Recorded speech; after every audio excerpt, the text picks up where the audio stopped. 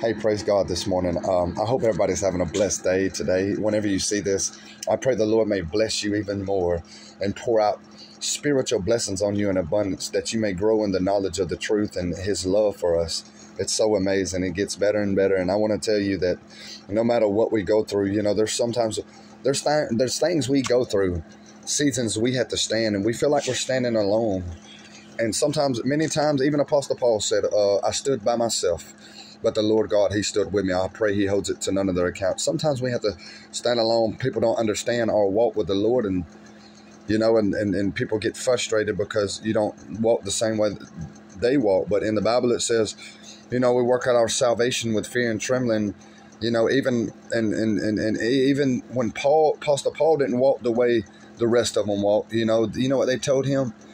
They finally said, let your will be done, because they didn't think he ought to go to Jerusalem and preach anymore, and he did anyways. And they said, Lord, let your will be done nevertheless.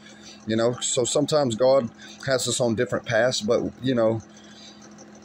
either way, all in all, we work out our own salvation with fear and trembling, and just try to obey the word of God and stay in the word and trust the Lord and come together in fellowship. That's so wonderful. The fellowship, hallelujah.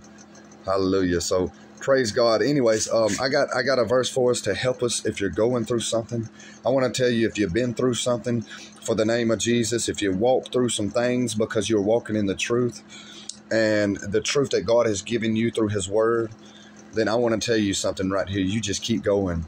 Right here in verse 35, Hebrews chapter 10, verse 35, cast not away therefore your confidence, which have great recompense of reward.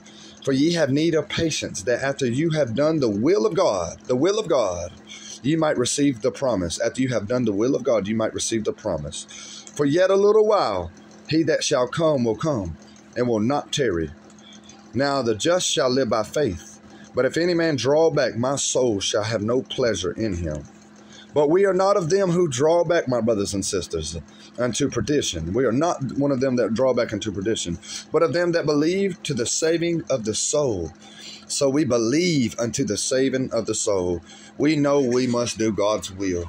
And I want to tell you, hold fast to that confidence. If you're standing in the word and other people don't agree with you, and you trust the Lord and you trust His truth that He's given you through His word, you keep going. You keep going. God's going to reveal everything to you you need to know. Hold fast to that confidence, because that's going to prepare you for the next things. So God bless you. And to the saving of the soul, we believe all the way to the end, brothers and sisters. Glory be to God. He's coming to get us. We got to be ready. I pray that you're ready. Hold fast to that first confidence.